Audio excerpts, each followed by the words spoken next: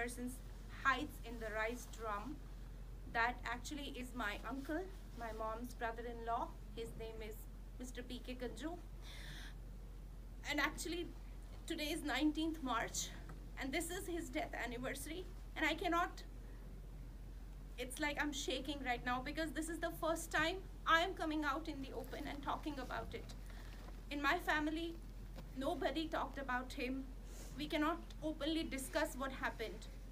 Even today, it's only when this movie came out and so many people from all over India started supporting and listening to what happened, that's when like my parents are also now opening up, and they shared with me when I asked them about what had happened. And his wife and his daughters, they still are holding on to all this trauma in their hearts. We have never had a moment where we have openly shared amongst ourselves about what happened. And imagine the amount of feelings, the amount of, I just cannot, I can go on and on. There is so much anger, so much frustration, so many questions about why this happened to them. But it has happened.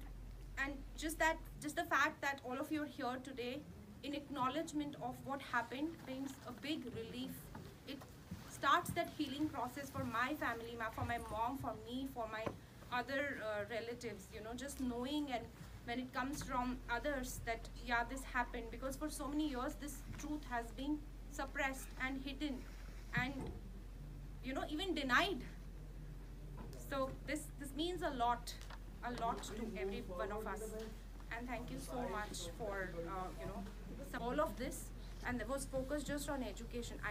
This is my first time, you know, coming out and talking, so I definitely do not know, but